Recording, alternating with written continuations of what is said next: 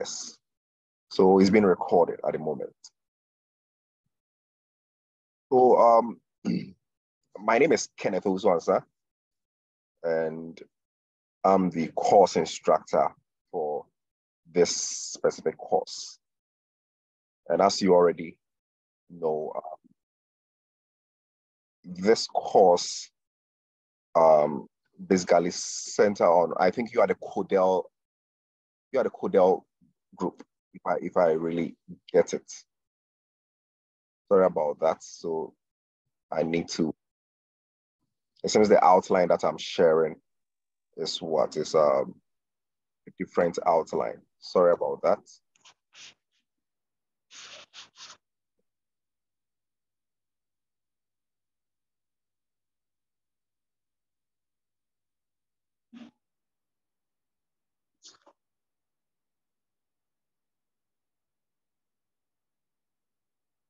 Okay, so please bear with me for some few minutes to share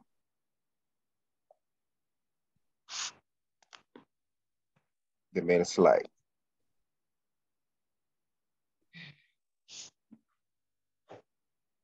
Okay.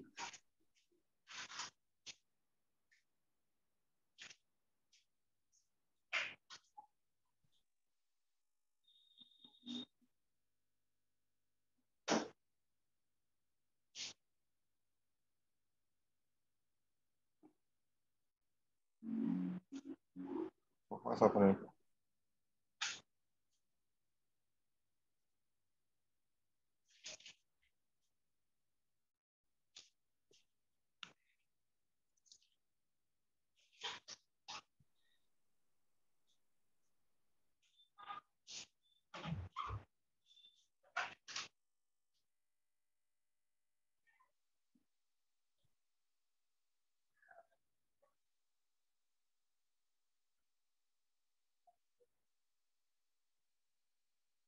All right. Well, I have it now. Let me. Yeah. So this course, as I earlier opined, would delve more into what psychology is all about. So within the course outline, as I said, my name is Kenneth Uswansa, and that's my contact details and all that. In case you want any clarification or anything, you can easily reach out concerning the course that we are doing. So basically, this course would expose you to understand some basic principles in especially psychology.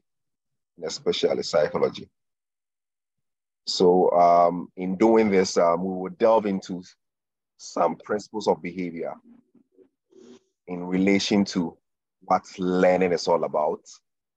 So what are some of the ways and means in which people learn certain behaviors? That's what we'll be doing. Then apart from that, we would also tackle human development. So from conception to adulthood, what are some of the developmental stages humans typically go through? So we'll be dealing with, okay, what are some of the physical development that happens throughout prenatal stage to adulthood? Also, what are some of the cognitive development in terms of people memorizing stuff, thinking, making decisions, how a child makes certain decisions or think, how is it different from even an adult or an adolescent, the developmental milestones in terms of their cognitions. Then also would also go through some social development from childhood to adolescence. Okay.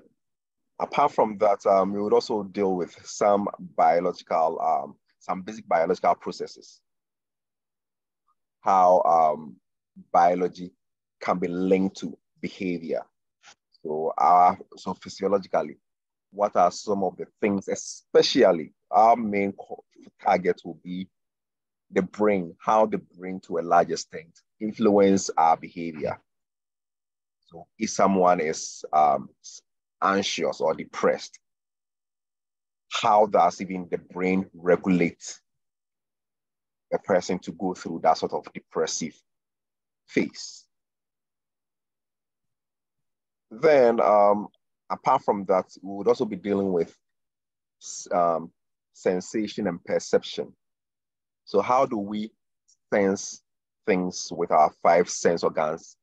And how does these five sense organs go to our brain for even interpretation? So it going to the brain for interpretation is what is referred to as perception. So for instance, for you to see that, oh, this is color white. So how does the eyes in itself work to get those information? And those information will be sent into the brain for interpretation. That's perception, for you to say, oh, this is color white. So what are the main things that goes into it? We'll delve into it also. Okay, then we would also tackle some group behaviors, especially. Why do some people, they are more or less discriminatory towards others? What are some of the prejudicial or information they have about people that make them stigmatize and also discriminate towards some people? So basically, this is what these are the main topics we would be tackling. So in terms of the topics, as I earlier opined, this is how it has been structured. Then with assessment, in terms of this course, since it is online, we're doing a series of assessments in that regard. So and it will be some little quizzes that will help so that by the time we get to the end of semester examination, you've done several quizzes and such that you have about 30% of your marks settle somewhere. That helps because in the past, what we've observed is that sometimes in final examination, anything could happen. Sometimes it could be that, okay, someone might even fall ill, which could what? Which could decline a person's performance. So if you have maybe 30% somewhere, then it means that during the final examination, even if things doesn't go well like the way you were expecting, it will help to push you. And I think if you're also aware, when it comes to the health sector, your pass mark is basically 50%. So it means any score below 50 is a failure. That's one thing you need to know. Okay, so I think Kasim Saudatu, please, your hand is up. Please, some of our colleagues are saying you should please let them into the class. Yeah, so I've admitted most of them. They are still joining. Yeah. Thank you. Thank you too. Okay, so in terms of assessment, there'll be some assignments. I'm still thinking about it, whether it's possible, looking at your number. But in terms, sorry about that. But in terms of short quizzes, if it's something that'll be done often. And I think yesterday I had some brief discussion with your course rep, and I was told that when it comes to the GCUC platform, online platform, where I'll be sharing information with you, you've not been trained on it yet. So it means none of you are on that platform. So until one thing you should know is that as time goes on, you'll be trained on that, and you are expected to visit the platform often. You're expected to visit the platform often. Why? Because that will be where I would be sharing whatever quizzes I expect you to do. That'll be the time I'll be sharing even information. Even the Zoom link for today, sorry, I announced it on that platform until your course rep alerted me that, okay, you are not currently on a platform and you have no how it works.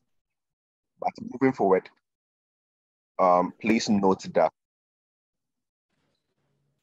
that'll be the platform I'll be using to communicate information to you.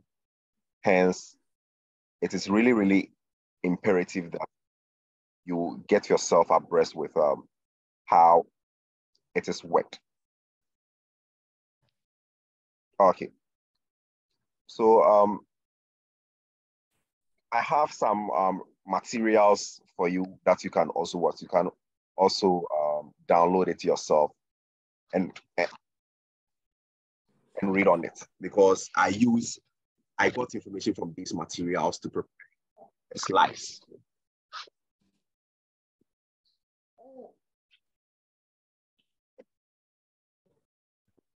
Okay. So I think some people are scribbling on it. I don't know whether, yes, there's this person using the red ink to scribble. So please desist from that, or else it might disrupt. I've disabled annotation, but I'm surprised. Okay, I think it has been done now. Okay, so that'll be all when it comes to the outline of this course. That'll be all. So let me start. Let's start with this course in itself.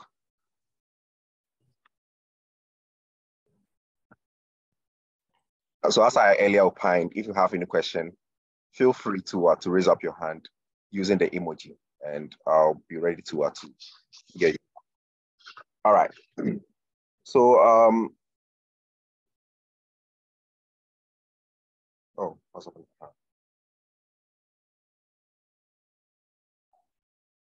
So you remember I asked the class, what have you heard when it comes to psychology? And I earlier indicated that some people think the moment you are, say, a psychologist or you are reading psychology, then it means that you can read their minds. You can easily know what they are thinking about. You can easily know what they are thinking about. And read their minds. But interestingly, it is one of the misconception, meaning that it is not true.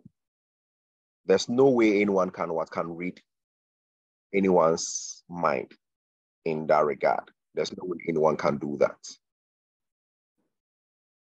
Apart from that, some people even think certain magic tricks they see on televisions, social media, and all that, they are all part of psychology. And interestingly, nope, they are not part of psychology. Magic tricks and those stuff, they are not part of psychology. Yeah. Again, some even think people who are able to tell individuals about their future, they are also putting some psychological tricks on others. There's no way in psychological realms anyone can be able to foretell someone's future. That is not part of psychology. That's not how psychology is performed. So those things you see on social media or wherever you find yourself in terms of such things, it is not within the realms of psychology. That's what I want you to know. Okay. So if all these things we are saying is not part of psychology, then what is basically psychology. So you can see that per your slide, I have put in it that psychology is rather about the what, hows, and whys of human behavior. So it means that our main focus is on finding out, understanding individuals' behavior. So if we've seen a behavior someone is doing, our main focus is finding out what really made this person to do this behavior, or yes, to engage in this type of behavior. Why? Why did that person do it? So in future, how can we even prevent the person from engaging in same act?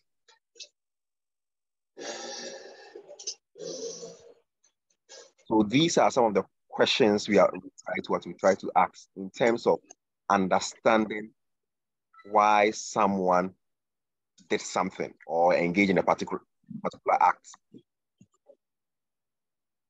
Okay, so Kuhn et al. Or Kuhn 2004 defined psychology in this fashion. So when you read certain books, they have different definitions for psychology, but you could see that some key terms runs through all the definitions you will come across. So Kuhn, for instance, defines psychology as the scientific study of human behavior and other lower organisms. So Kuhn opined that psychology is the scientific study of human behavior and other lower organisms. So you will see that within this definition, I have bolded certain terms. That is scientific study and behavior. So these are the main terms that runs through all the definitions that you would come across. These are the key terms you find in all the definitions that you find in. So in any book, when they are defining psychology, they will talk about the fact that psychology is a science. Yet at the same time, they'll talk about the fact that psychology studies behavior.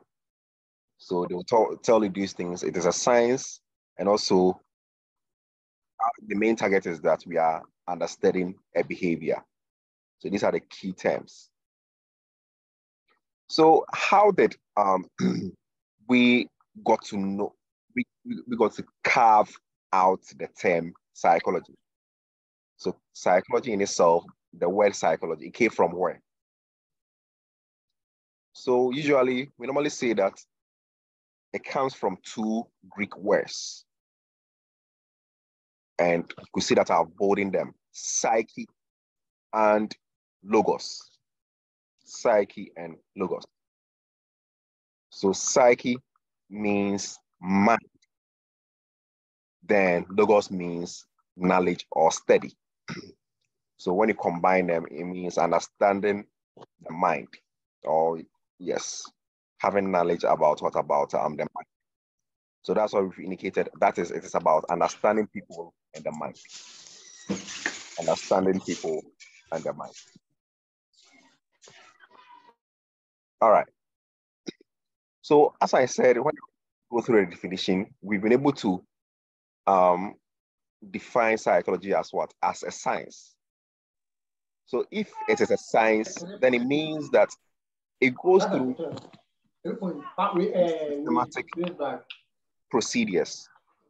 So please, in order not to disrupt anyone, when you join, kindly make sure that you have muted yourself. Kindly make sure that you've muted yourself. All right.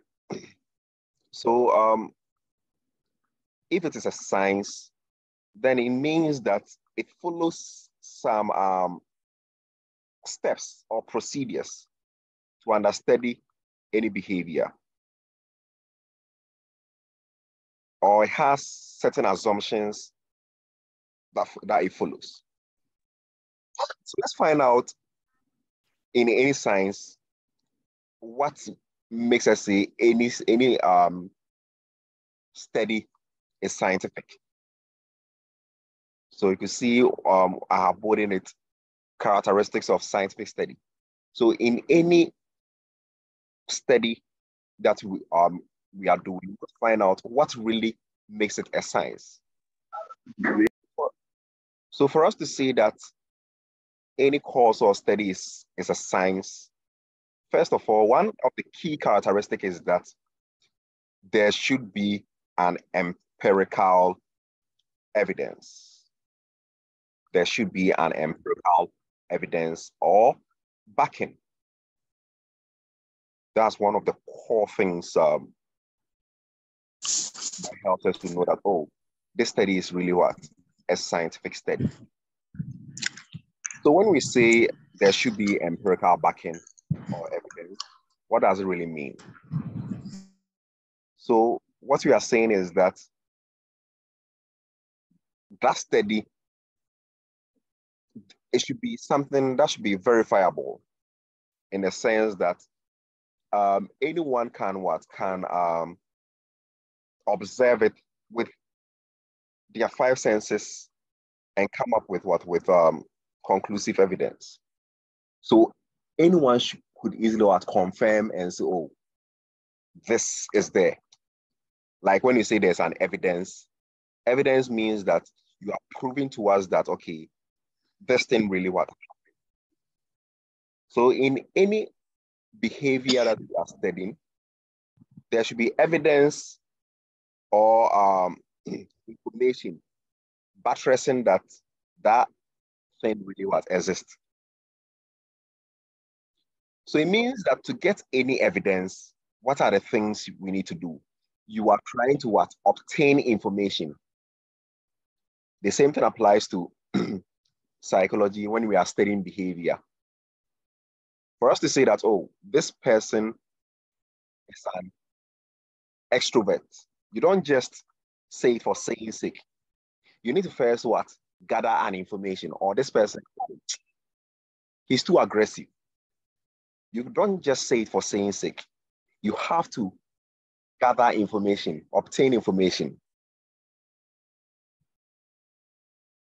So to obtain information, we don't also rely on one technique and use it to come to conclusion and say, oh, based on this technique I use to gather information, that means this person's behavior is true. So what are the various techniques we use to gather information about any behavior we are studying? Usually in psychology, first you are supposed to observe the person's behavior. You first have to observe the person's behavior. After you've observed, the next thing for you to do is that go to the person and do one-on-one interviews. We call it interviews. Have one-on-one discussion with the person to find out what is really happening. Then the next thing for you to do is to do a test. So let's use this practical example. Let's say I have observed Kwadwo Mensah that, oh, of late, Kwadwo Mensah is too sad. For the past 1 week, it seems always Kwadwo Mensah is sad. Or you've been telling people that of late, Kwadwo Mensah looks really sad. So how did you come to a conclusion to say Kwadwo Mensah looks sad? It's highly possible that you have observed Kwadwo Mensah for a while, that sometimes he's alone, he'll be crying. Apart from that, it's possible that you've also observed, you've also seen Kwadwo Mensah not associating himself with what? With people. And of late, even weekends whereby Kwadwo Mensah loves soccer. So he could have maybe he used to go to or he used to go and hang out with his friends just to watch DSTV on weekends. All of a sudden, it looks like Kwadwo Mensah always wants to be in the room, sleeping and everything. So upon all these evidences, you've just observed, and you've come to a conclusion that, oh, Kwadwo Mensah is depressed. Is it really a good thing to come to a conclusion like that, especially a clinician, you a health worker, as a health worker, you've been in a clinical setting? Is it really a good thing to all of a sudden assume, or based on observation alone? So that's what we are saying.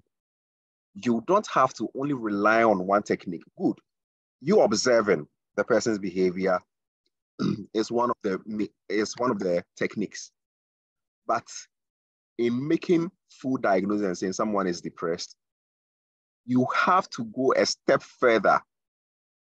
Don't just rely on only one thing. So after you've observed Kwadwo Mensah's behavior, the next thing for you to do is interview to the person. Oh, Charlie Kwadwo, of late, man will say, you don't even eat. And always you are in your room. At first, you during weekends or on Saturdays, I was expecting you to even go to your friends and watch TV with them. But of late, you don't do it. What is really happening? Because sometimes observation alone, you observing alone, you might be wrong somewhere. It could be that, okay, Kwadwo Mensah is not depressed, but maybe he's fasting. So he's using that time as a way to spiritually prepare himself. So hence he wouldn't even visit anyone or whatsoever. So that's why usually it is much better if you further go to the person, do the interviews, one-on-one interviews with the person. So right now, when you do that, you've been able to observe, you've been able to do an interview. The next thing for you to do is that after the person has confirmed what you observe, if the person is telling you, oh, yeah, of late, I say, Charlie, due to one or two reasons, so I have someone, or I just have had a broken heart, someone ditched me, and so on and so forth. Then that is what's giving you enough evidence to know that, oh, this person is really depressed. Even with that, what we are saying is that after you've done an observation, you've gone to Kwadwo Mensah to have one-on-one discussions with him or her, which is the interview. You have to do further testing. And in psychology, we call something known as psychological testing that needs to be done to finally confirm that, oh, this person is really depressed. So for instance, in psychology, if someone is depressed, we have a popular test which is normally used. So let me quickly search for it and share with you so that what you would appreciate it well.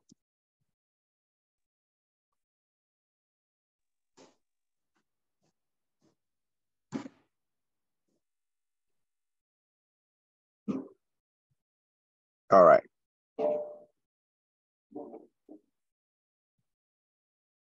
Okay, so I'm sharing. So we have this popular test known as Beck Depression Inventory. So after you've observed the person's behavior, And the person, you've also done interview with the person. We've had one-on-one discussion with the person. The person has fully told you, confirmed that, oh, of late, I don't feel what? I don't feel, I'm sad, I'm depressed. And I was even gone further to give you what is really causing him to be in that sort of mood.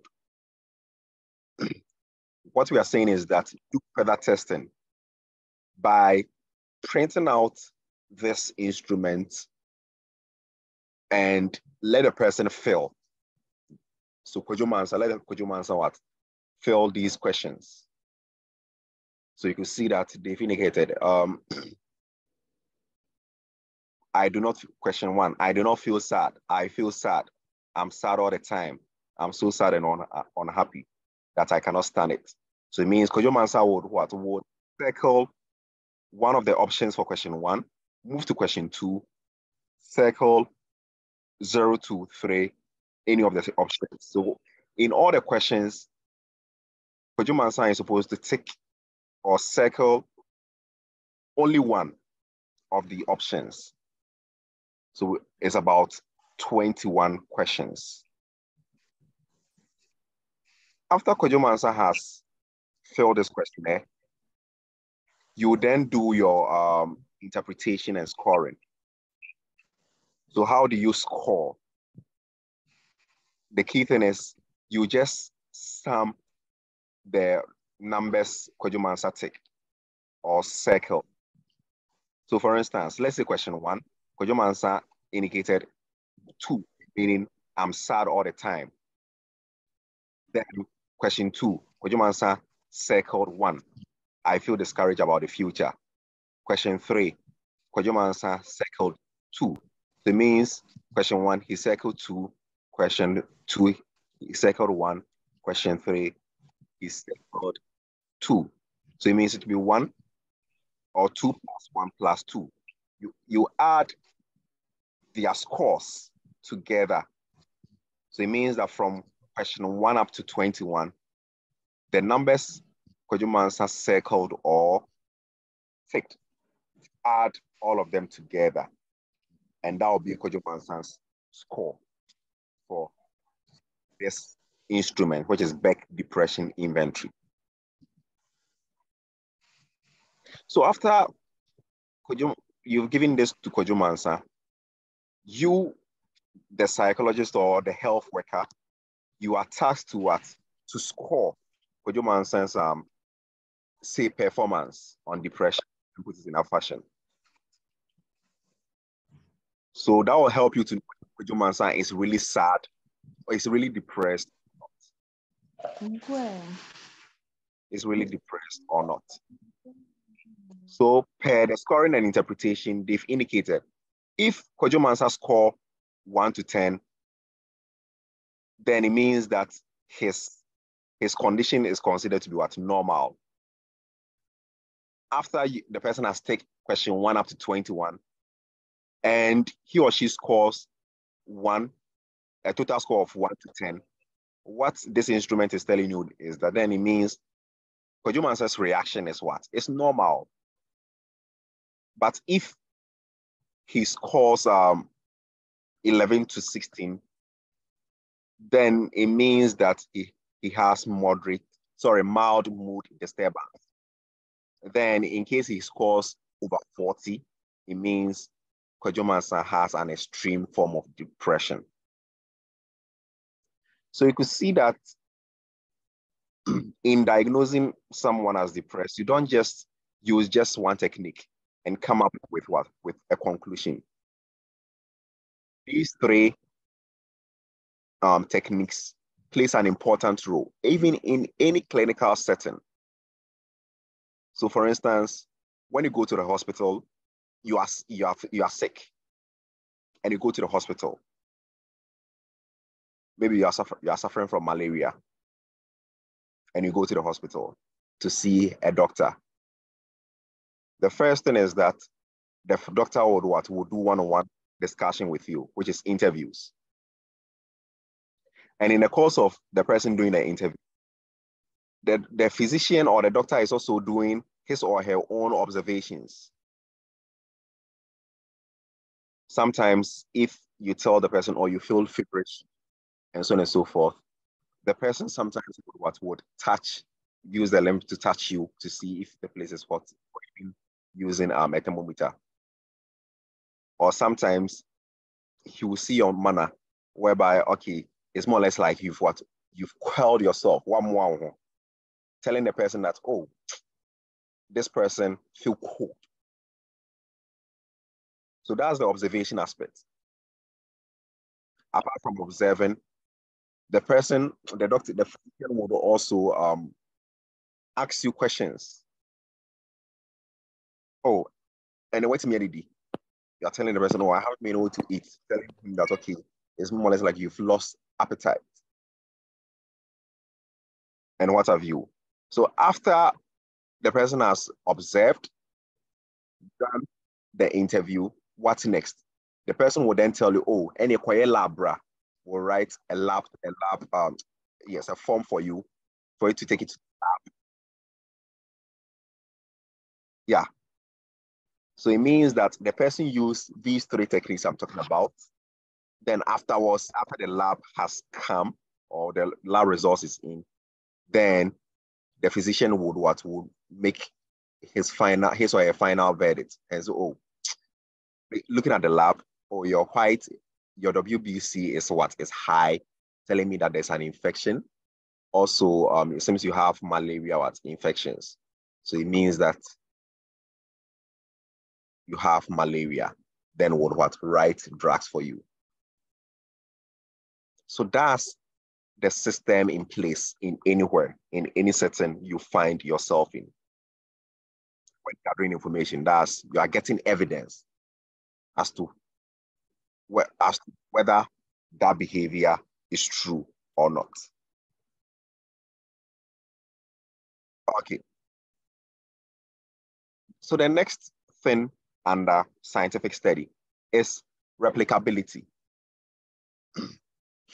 So what we are saying is that with replicability, it has to do with you repeat to replicate. That's where it comes from. So we are saying all the procedures of the study must be described so that anyone who wants to repeat the study could come out with similar results. So it means all the procedures you use to gather your information. So there's a buildup of empirical evidence. What this is saying is that the techniques you use, all the techniques that you use to gather information to say that, oh, this person is depressed, you need to describe it and even put it into writing in most situations so that anyone who wants to repeat the same thing could easily repeat it and come out with similar findings or results. So let's say that someone is depressed.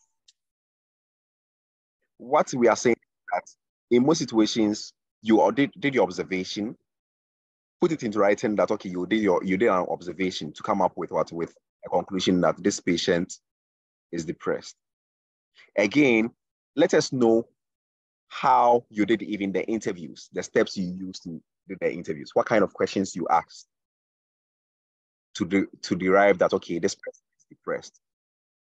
Apart from that, let us also know what type of test you even use, because with depression, the test that I earlier showed you, we have different versions of it. So it's even important that you as a physician, you let the mass know the type of test you use to arrive at a conclusion that, oh, this person is depressed. So that if anyone even wants to challenge your diagnosis, the person could go through the steps you took and come out with what? With similar results and say, oh, based on the steps he took, if I repeat it on the same patient or even another patient also suffering from the same condition, I am likely to arrive at what? As the same conclusion and say, oh, this person is what? Is depressed. So that's the essence of replicability. So please, I'm moving on. If you have any question, you can just use the emoji to raise up your hand so that I'll pause and answer your question. Yeah. So if nobody has used the emoji, I am just assuming that that means you're all okay. There are no questions at hand. All right.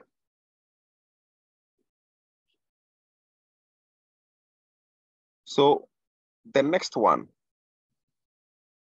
is quantifiability.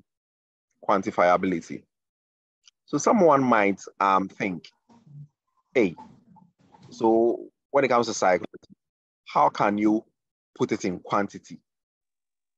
Can you put psychology in quantity?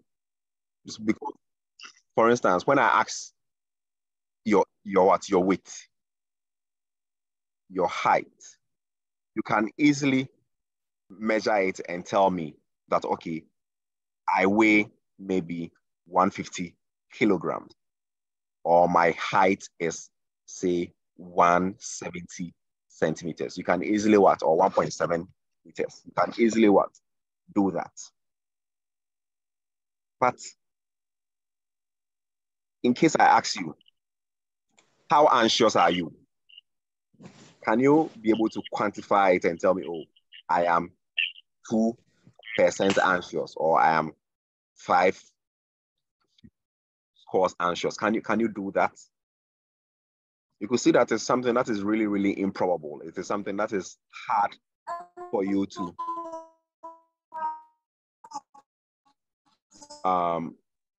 do that.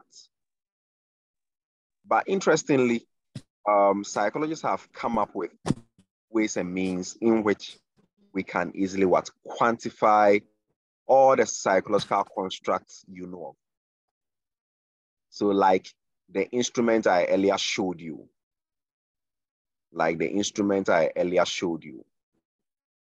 You could see that this is measuring depression. And when it is given to the patient is supposed to circle one of the numbers assigned to the various questions. So question 1, for instance, we have number 0 to 3, and 0 means I do not feel depressed. I do not feel sad.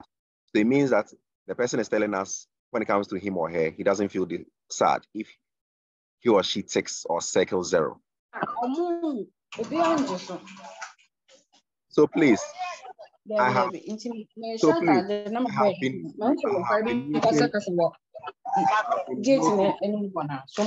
over, but it seems some of you unmute yourself, or when you join, you don't mute yourself, which makes it quite difficult for me to keep track. So it means always to come back and do that.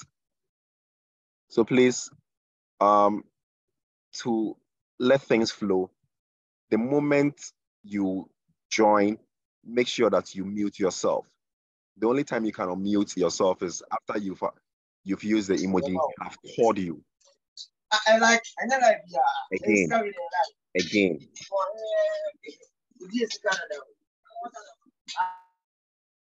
So please. All right. So as I was saying, it's difficult to quantify psychological constructs. So psychologists have devised this format so that when this instrument is given to the patient, we can easily put their scores in quantity. Like me saying, oh, let's say Kwame Mensah had a score of, say, 25 after he failed this instrument. We can see Kwame Mensah's score on depression is what? Is 25. Then afterwards, use this to interpret. So you can see per the scoring and interpretation, they are saying a score of 21 to 30 means moderate depression. Then we can say, oh, Kwame Mensah has a moderate depression. So that's how quantifiability, or what's the quantifiability is all about. That's what quantifiability is all about. Then the next characteristic of any science, is generalizability. Generalizability. So usually what we are saying is that whatever findings or information we've gotten from the patient, is this something we can extend it to the large masses or the entire individuals and say, oh, anyone who is depressed, the person should always have low mood, separate or distance himself from people, shouldn't sleep a lot or sleep, or should always feel that he or she is worthless or hopeless. So whatever information we gathered from Kwame Mensah, if we are able to find similar experience happening in people, then we can say that, oh, Kwame Mensah's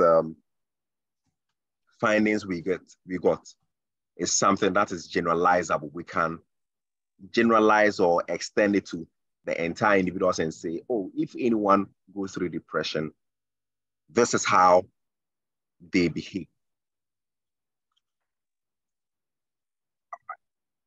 So that'll be all when it comes to characteristic of a scientific study. So please, if you have a question, kindly let me know. You can use the emoji to raise up your hand. Any questions? So, okay, Naomi, now please, your hand is up. Please, I'm not clear with the generalization, the explanation you gave. Okay, Naomi, so I will explain that later. Yes, sir.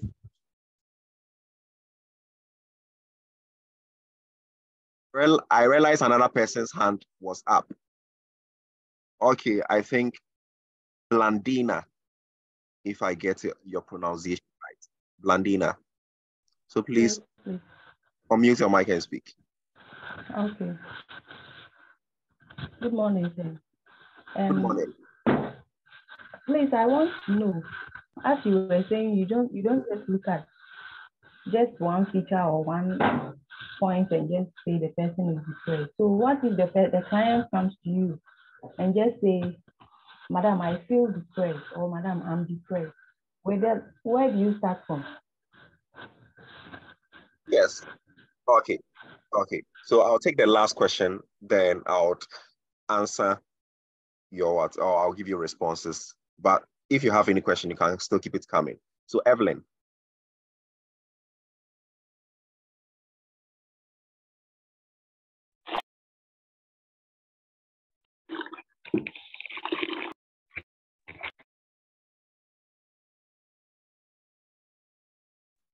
Hello, sir. Yes, Evelyn, please go ahead. Please, the quantification, can you re-explain it again? All right. Thank you. So, I think one of you wanted me to explain what the generalizability is all about. And I said with generalizability, after you've you've understudied one person behavior. So I use Kwame Mensah as an example. We've been able to gather evidence, that's the empirical backing, to know that, oh, per our observation, our interviews and psychological testing, we're able to come out that, oh, Kwame Mensah always has, that means he always feels sad. He always feels worthless. He always distances himself from people. He doesn't want to do at first the pleasurable activities he used to do, like playing football and so on and so forth. So hence, we are saying he is depressed. This information that we've gotten from Kwame Mensah, can we extend it to the entire individuals and say, oh, if anyone is depressed, these are some of the main symptoms the person is expected to experience. So if we are able to extend it to the large masses and come up with what? The same or similar conclusions that, oh, the large masses that we're able to find, they also experience the same thing. So we can easily say that, oh, then it means that the large masses are also depressed. Hence, anyone who is depressed, symptom A, B, C, and D found in Kwame is the same thing we are likely to find that person. So if we are able to do that, then we can say, oh, then it means the findings that we got from Kwame is something that is generalizable. So the same thing applies to COVID-19. You know, scientists, when it happened in China, they were still trying to understand the behavior until they were able to come up with similar common symptoms and say, oh, anyone who experienced COVID-19, these are the possible symptoms the person is likely to get. So after they were able to come up with that findings, we can say for sure that, okay, the findings they've gotten from China is something that is generalizable, because they've been able to extend it to the large society and say that anyone who experienced the same phenomenon, this is how your symptoms will be like. So that's what generalizability is all about. And another person also talk about the fact that quantifiability was confusing. What I'm saying is that in any scientific study, we usually put things in quantity. So that's why I said, when I ask you your weight or height, you can easily measure and tell me that, okay, I weigh this kilograms. My height is in meters or centimeters. You can easily tell me, or you could easily measure. But what of when I ask you, how depressed are you? Or what's your depression level? Can you give me a score of your anxiety? Currently, it will be hard for you to measure. But the interesting thing is the questionnaire or the instrument that I showed you earlier. You could see that always they would ask you questions, all right, but every question has certain categories. So you're supposed to take one of the numbers. After you've taken the number, then you do they would add your scores for the various numbers you take. So psychologists have come up with a way in which we can quantify or measure all the psychological constructs you know of. So after it has been measured, then we can score and interpret and say, oh, this person has mild depression, this person has moderate depression, and so on. All right. Then I think the last person asked a question about how would you be able to know if someone just come to you and say, oh, a patient just come to you and say, I feel depressed. Well, how would you go by it? You use the same technique. Like when you go to a doctor and you tell the doctor, oh, doctor, I suspect I have malaria.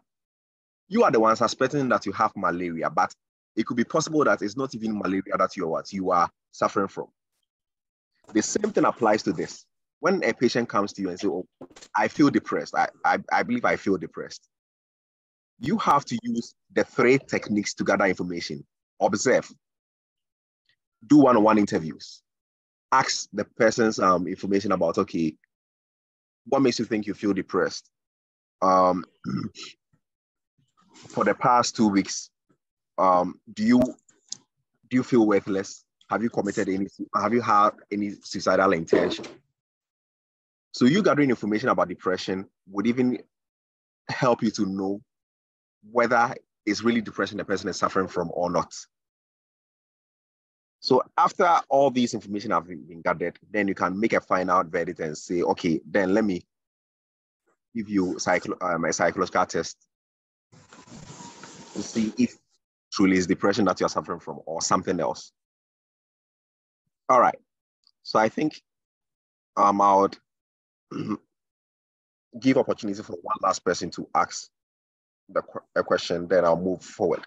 So I think the last person is Sylvia. Your hand is up. So kindly go ahead. Sylvia. Yes, please. Sir, with the quantifiability, I asked in the chat, but you are not responding. Okay. I was asking if pain is psychological and if measurements of pain, we have a scale to measure pain. If we can classify it under the quantifiability, where you ask the person on a scale of 0 to 10, how severe is your pain? Exactly, because it's hard for any physician to know, okay, the number of pains you are suffering from. So that's why these things has been devised in such a way that the patient, him or herself, will be the one to tell how much pain he or she is in. So if the person rates at a higher rate, telling us that, okay, then that means the person is having a severe pain. So something ought to be done. Because as I've been saying, you can't read a person's mind to know how much pain or how much psychological construct the person is experiencing until the person reports. All right. Okay.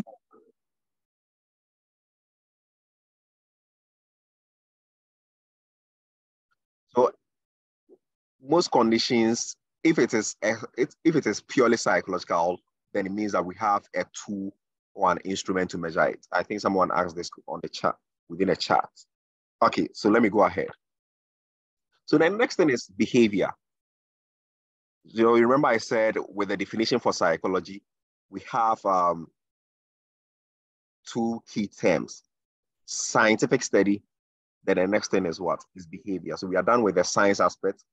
We are moving on to the behavioral aspects of psychology. So what is behavior in itself? So what we are saying is that behavior, it refers to the way in which an individual responds to a stimulus. So when we say a stimulus, in layman's perspective, a stimulus is anything within your environment, even shoes, chairs, people around you, dogs, or animals, non-living and living things, everything, they are all part of stimulus. So how you respond to such organisms around you and things around you is what is referred to as behavior. So in terms of behavior, we have 2 main or 2 broad types. We have overt, the one without C, overt behavior, and we have covert, the one with C, covert behavior. So let's see what overt is all about. So overt behavior, what we are saying is that they are behaviors that you could easily observe with all your senses. You can easily observe with your 5 senses. So you can, if someone is doing something, is performing an act, and you could easily sense it with your five sense organs, then that should tell you that it is an overt. Like someone dancing, someone even talking is a behavior. So it's an overt behavior. Someone even performing an act. Okay. So all the things that you can sense with your five sense organs, a dog barking, they are all overt behavior. Then covert will be the opposite. It means that there are behaviors that we can't easily observe with our sense organs.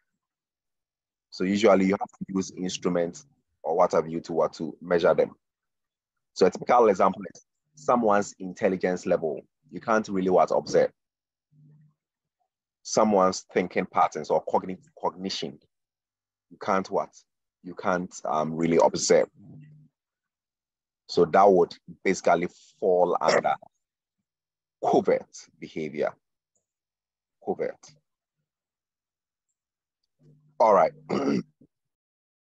So when it comes to these two main broad types of behaviors, we can further divide them into four different types, or we can categorize them into four types. So the first one is reflex behavior. Reflex behavior. So what we are saying is that certain behaviors that we usually respond to it naturally or automatically, they are all referred to as reflex. Back in JHS and SHS, I think you've come across the term reflex act. The reflex act, that's a typical reflex behavior. So typically, such behaviors, it's not like, okay, you intentionally make an act towards it, but you have no control.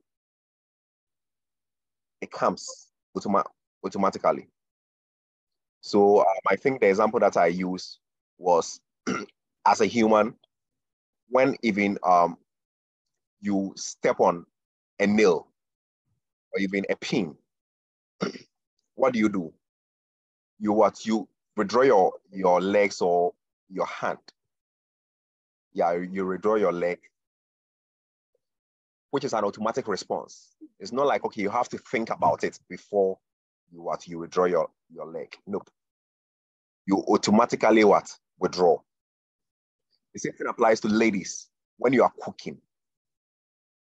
And unfortunately, you forgot to use a napkin to take the hot plate the hot saucepan from the hot plate. So you use your bare hands to touch the hot saucepan. You don't have to think about it before you withdraw your hands. Automatically, you are wired in such a way that you withdraw your hand at a faster pace. So all these things are reflex behavior. In animals, especially dogs, they also have a reflex behavior whereby the moment if you have a dog around, you can understudy this type of behavior. The moment you're about to give it a food to eat, a food which is really, really one of its favorites, you could see that all of a sudden, the dog would protrude its tongue, then saliva will be oozing out of the mouth because the dog has seen an appetizing food. So it is even responding before the meal is given to it.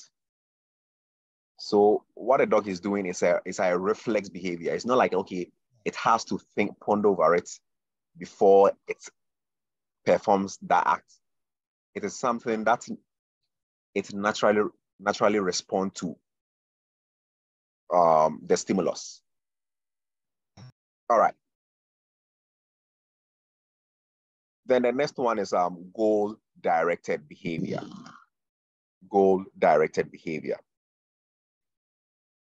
With goal-directed behavior, as I've defined, this is where there is a need in an individual and the person strives to satisfy it with a certain behavioral pattern. So in our setting, for instance, goal-directed behavior is when you have a goal in mind or an aim in mind.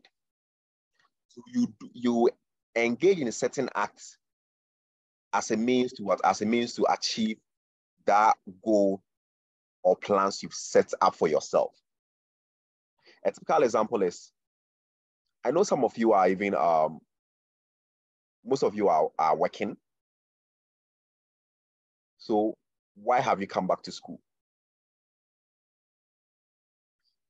Some people, we can have what different goals. And that goal is what really fueling us to what to engage in certain acts. So it could be that someone can say, oh, I'm already say a nurse. But the thing is, I want to further my education for promotion so that I have a diploma set in nursing. So I've come back to school so that I'll be a degree nurse and wear the white uniform and also get promotion. And also my salary would increase. It could be that is what is really fueling that person. So the person has a goal in mind that, okay, I want this promotion really, really hard. So since you want this promotion and you've come back to school, what sort of behaviors would you engage in?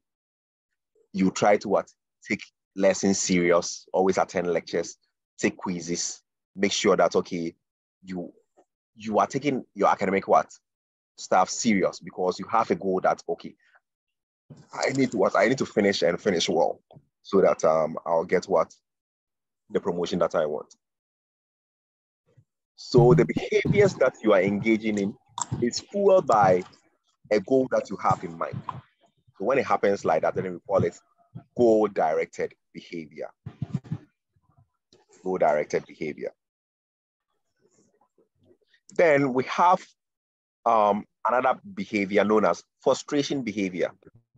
Frustration behavior. So we are saying this was suggested by Meyer, 1949. And he said, the goal of the behavior is specific. And the person tries several times, but the need is not met. Finally, when the need is met, the person does not appreciate it. The person does not appreciate it.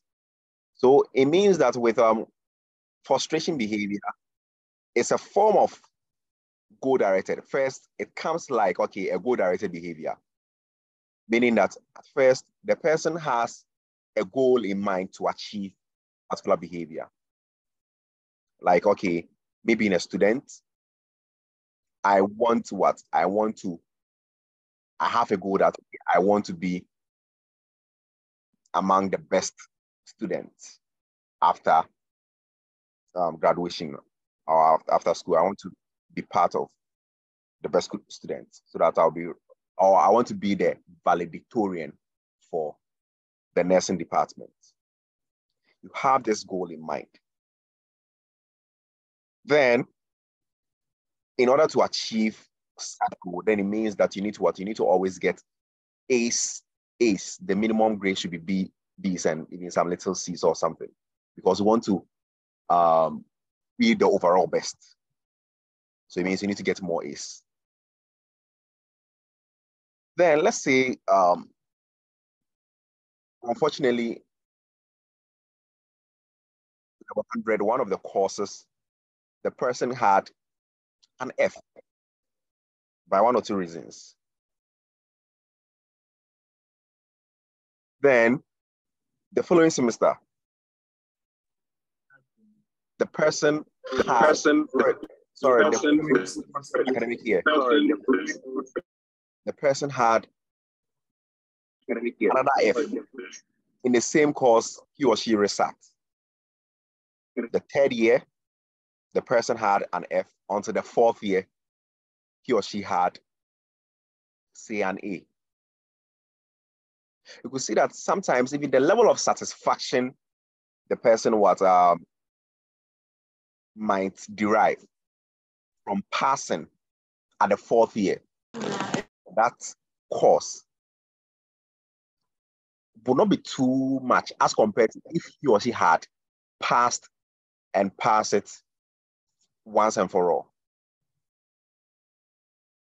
Because the person might feel that, okay, I have been frustrated over the years before I've been able to achieve this feat. So hence, it doesn't bring too much satisfaction, but rather he feels frustrated to achieve that sort of goal. All right. So that'll be all. Mr. Asanga, Asanga, Mr. Asanga. Hey, sorry, Madam Asanga Janet. Madam Janet. Please go ahead. Your hand is up. Master, I said mistake. Okay. Then Abdullah Adwatu. Please, your hand is also up. Okay, so I'm moving on. Then the last one is conditioned behavior. Conditioned behavior.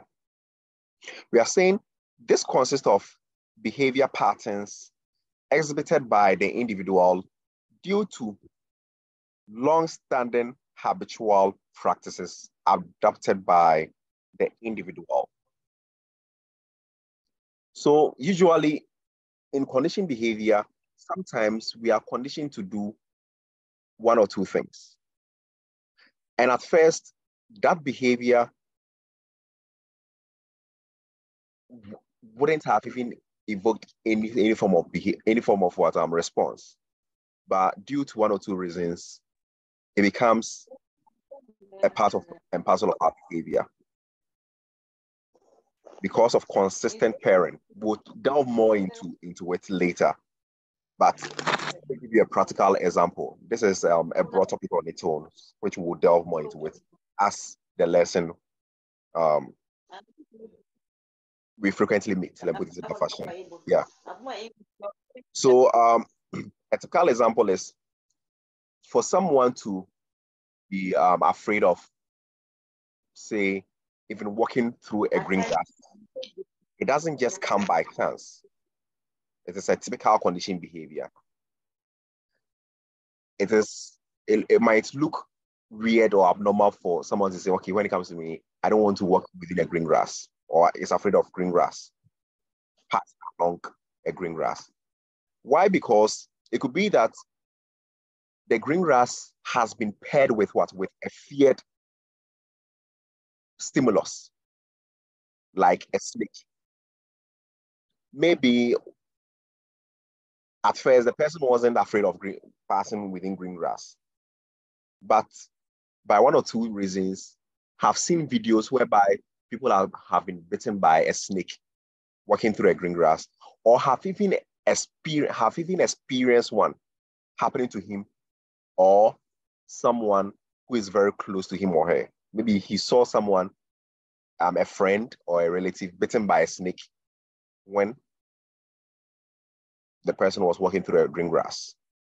So out of it, he or she has also developed aversion or dislike towards walking through green grass. So it means this time around, the green grass has been conditioned or has been paired with a feared stimulus, that is snake, for a while, whereby with time, that green grass that at first wouldn't have even evoked any fear is currently evoking fear on the person.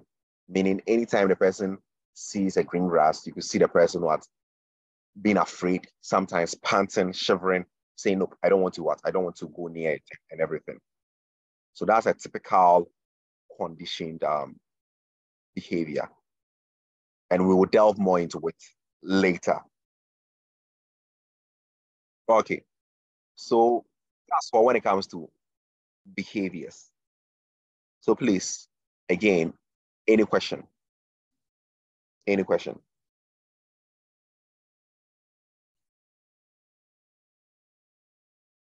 So, and Gabra, please, your hand is up. Yes, sir. Sir, good afternoon. Good afternoon. So I wanted to clarify the types of behavior. You said at the beginning, I saw you writing the two main types of behavior is the overs and the converse, if I'm Yes. right. But I can see still under it, you come again with the conditional, the goal, the Okay. reflex, and then the other one. Please, I beg, clarify that which one is under which, and which of them are the two main types, or all of them are types of behavior. Thank you, All sir. right, Anne. Thank you very much. So that's why I have gone back. You can see that I've indicated the overt and the covert. They are the two main types. Then when you move to the next slide, check the first bolded phrase. The two main types can be categorized into Behaviors. So it means the overt and covert can further be categorized into four main types. All right. Edina. Oh, sorry. Yes, sir. Edna, right? Is it Edna or Edina? All right. So please go ahead. Your hand is up.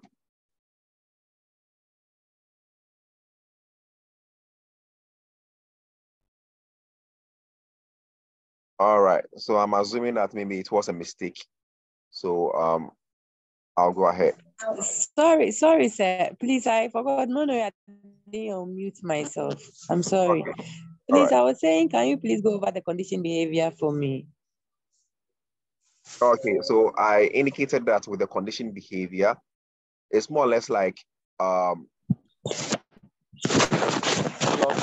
stimulus that at first it shouldn't evoke any response. It's sometimes paired with another stimulus for a longer period. So that with time, that stimulus at first it doesn't evoke any response, begin to evoke a response in that regard. So I don't want to bore with you with a lot of information for the meantime. So that's why I've been saying consistently that we'll delve more into it later as the lesson in subsequent lessons. So I gave a practical example whereby I said, let's say someone is afraid of green grass. It doesn't happen by chance. Because green grass, if you've seen a green grass, we don't expect you to be afraid. But it's possible that the green grass has been paired with a feared stimulus, which is, say, snake. So how can it be paired with a feared stimulus? It could be that, okay, the person saw a close relative, a close person being bitten by a snake when that person was walking through a green grass. So subsequently, that individual has also become afraid of green grass. The person who saw his or her relative being bitten by a snake, he has developed aversion for green grass. And the moment he gets close to green grass, you could see the person also being afraid, panting, his heart beating faster and everything. So that when you see that phenomenon happening, then we can term it as a conditioned behavior, because we don't expect you to see a neutral stimulus like a green grass, then all of a sudden you panting. But because of that green grass being paired with a fear stimulus, which is snake, that is what is really causing the person to be in that sort of position. All right. So Nana Santua. Thank you, sir. Yeah, sir. Please, I wanted to know, with the four categories of behavior, if we are taking the two types, which is the overt and the covert, and we are asked to group the 4 categories under the types, how do we group them? You will not be tasked to group anything into. Okay, so in case I'm asked, which of the categories go under overt and which goes under covert, what do I do? So I'm not here to let you know which of them goes into, because in most situations, reflex behavior, depending on that sort of behavior, that means the process involved. It can be either overt or covert. Oh, okay. So that's why I said they can further be categorized into these four main types. So the key thing is know the distinction well, and okay. Okay. Thank you. You're welcome. Then the next person is Higa. I'll take the first 3 people. Higa, so please go ahead. Good afternoon, sir. All right. Please, if I may understand with the condition of behavior, like the way you gave the example. If someone had a car accident, is it an example of condition, like maybe because had an accident with car before, anytime he wants to travel, the person is panicking? Is it an example of condition behavior? To some extent, I don't want it in that fashion. The accident has been paired with what? It has been paired with what? Maybe as I'm saying, always for us to see there's a condition behavior, 2 stimulus needs to be at hand. Two stimulus. One at first shouldn't have evoked any form of what response or behavior in that person. Then the other, ideally, naturally, it should lead to a response. Then when it is paired together, you could see that with time, that stimulus at first, we weren't expecting it to evoke a response. Then all of a sudden it to be evoking the same response. I know currently it sounds confusing. I don't want to bore you with a lot of information for the meantime. So you just get to know that with conditioned behavior, it has to do with repairing a behavior where at first it shouldn't have evoked a response with another behavior that we know that it should definitely evoke a response. Then with time, that behavior at first, it wasn't eliciting any response, leads to the response we want. So in subsequent lessons, I think you would appreciate it more. I don't want to bore with a lot of, because today is just an introductory part of what we are doing. All right. Okay, thank you. You're welcome. Okay, so let's delve into goals of psychology, if time would allow us. So the next one is goals of psychology. So what it basically means is that when it comes to psychologists or in psychology, what is the end goal? What is the end product of psychology? Or when psychologists study behavior, what do they seek to achieve? What is their ultimate goal at hand? So in terms of goals of psychology, we also have, it goes through a series of steps, like the scientific study that we did. So the first goal any psychologist intend to achieve is to describe the behavior. So when we see a behavior, our first goal at hand is that, we need to describe that behavior. So the description of behavior is the same as the empirical backing, the explanation I gave for empirical backing. So any psychologist, when a behavior comes to him at hand, let's say someone is depressed, the first thing the psychologist ought to do is to describe the behavior. And in describing the behavior, it's the same as empirical evidence or backing. You have to gather information about the behavior at hand. So the person is depressed. You have to gather information. by using the 3 techniques we talk about. And what are they? You have to observe, you have to conduct interviews, then you use your psychological test.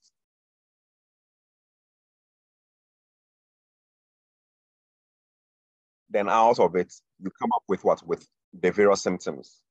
So you can see if you are understanding a behavior, after you've used these 3 techniques, you come up with some symptoms like, okay, maybe the person has lost weight, the person doesn't really sleep well, the person has difficulty with concentrating. So all these things are symptoms of depression. And how did you get information from?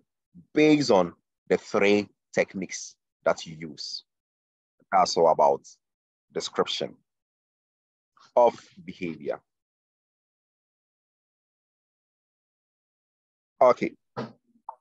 Then the next thing is understanding, to understand or explain the behavior. To understand or explain the behavior. So after you've gathered the information, which is description of the behavior, you have to further inquire what is really causing that behavior to exist. So if the behavior that you were understanding was depression, you've been able to describe that, oh, Kwame Mansa has sleeping problems. He feels sad always, and he has difficulty concentrating. That's a description aspect.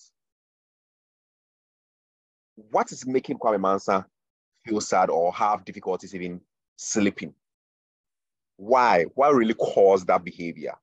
That's the to understand, to explain the behavior. That's what it is all about.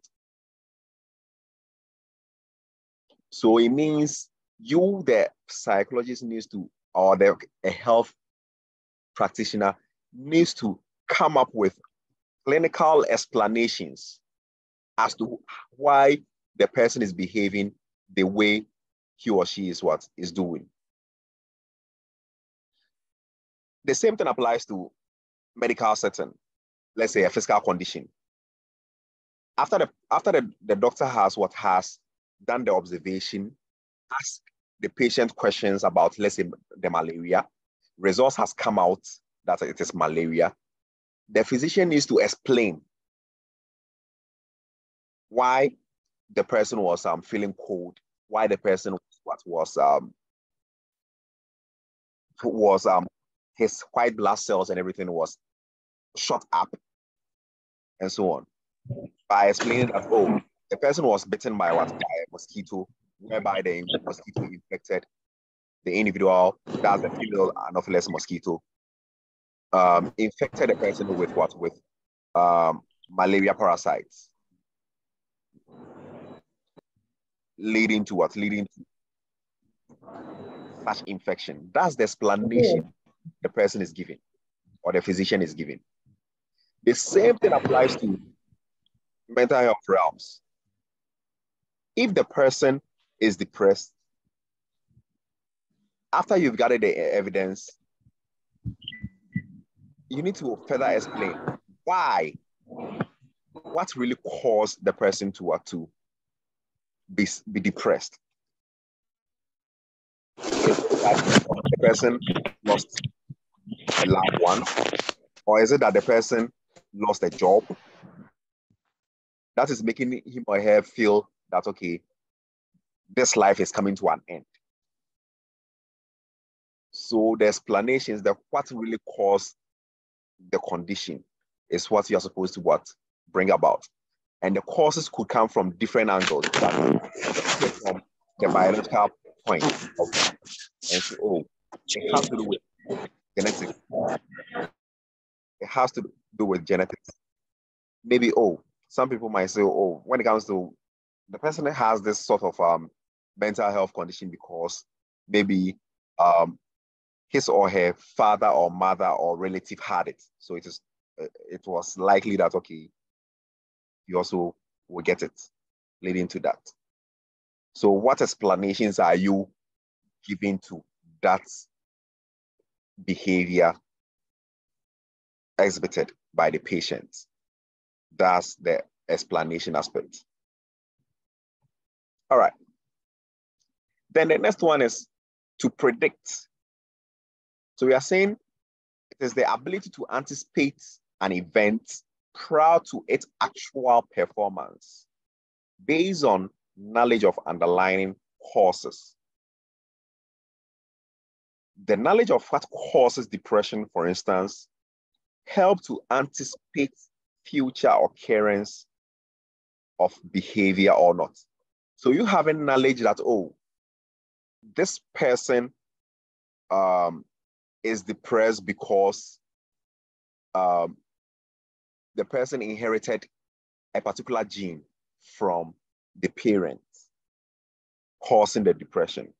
Or this person is depressed because the person lost his only job, and out of it, he feels that the whole world is coming to an end. So you are predicting that anyone who suffers the same fate, anyone who has a relative who is depressed, is also likely to what? To be depressed at some point in time. Or you are predicting that anyone who loses his or her job and feels that the whole world, or thinks that the whole world has come to an end, would also experience depression. So for you to anticipate based on the explanations derived is what is referred to as to predict a behavior. You're making a prediction based on previous experiences or explanations about that phenomenon. All right.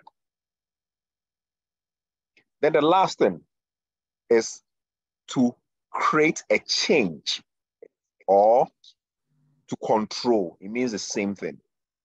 To control or create a change. What does it really mean?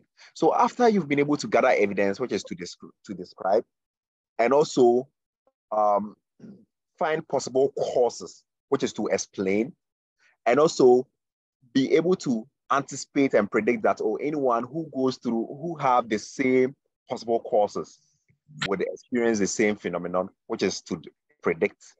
You have to then control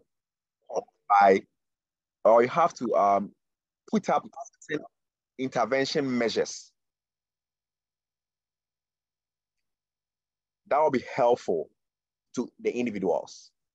So the intervention measures is more or less like it is going in there to put a halt to if the behavior is a problem. It is going in there to address that problem. That's what I mean by to create a change. So if the behavior is about depression, we don't want a lot of people to be depressed. So per our information so far, what interventions can we put in place to solve that problem? So those interventions is what is referred to as to create a change or to control. So if you see individuals who are depressed, usually drugs are given, usually psychologists also go in to do psychotherapy for them so that their depression levels will be reduced. So the techniques being put in place to address these people, their problems, is what is referred to as to cause a change or to control. And any psychologist's role or ultimate goal is to what? Is to create a change or to control. That's the ultimate goal of any psychologist. All right. So that'll be all. I'm done with the lesson. So if you have any question or clarification, here's the time to bring it on board. Thank you, thank you, thank you, thank you. You are a good teacher. In fact, I love your teaching. I love your teaching so much. Thanks a I lot, love the way you teach. Madam Christiana. Yes, sir. All right. I love So, your teaching. thank you, Madam Vivian. So please, if you have a question, kindly unmute your mic.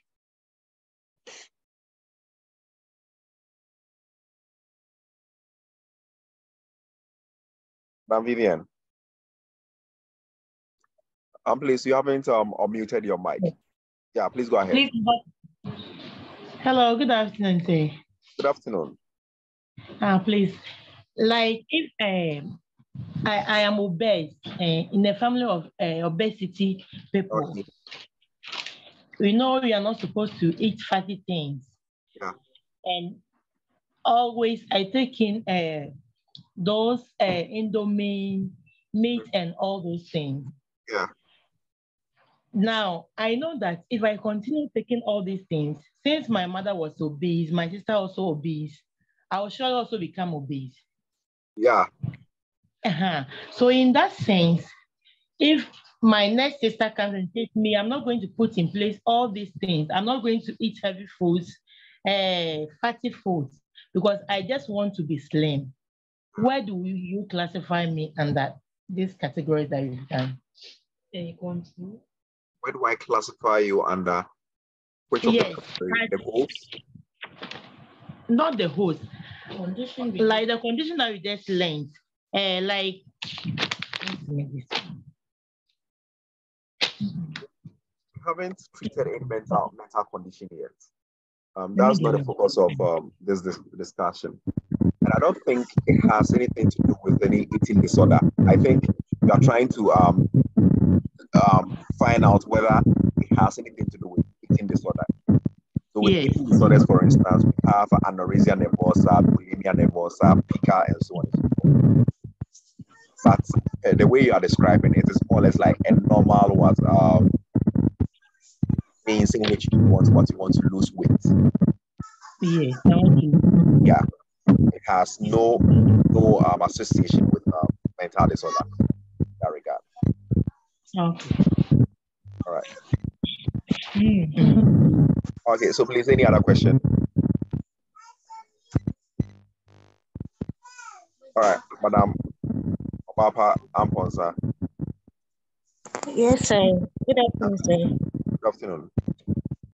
Please, pertaining to the characteristics of the science of psychology, is it only limited to what you made mention of, or that there are other areas that we need to research?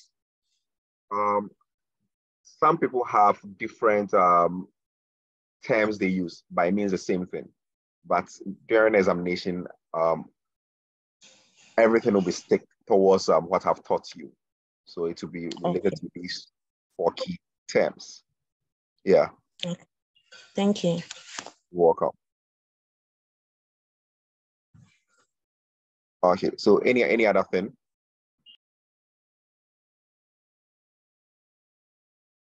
Okay, so if there are no further questions, then I believe that will be the end of today's meeting. And it was a pleasure meeting you all, where you had a cordial receptiveness, and I really appreciate that. So see you, God willing, next weekend. Thank you very much. All right. Bye. God bless. God bless. Thank you very much, sir. Okay, bye. Bye. Thank you, sir. Yeah.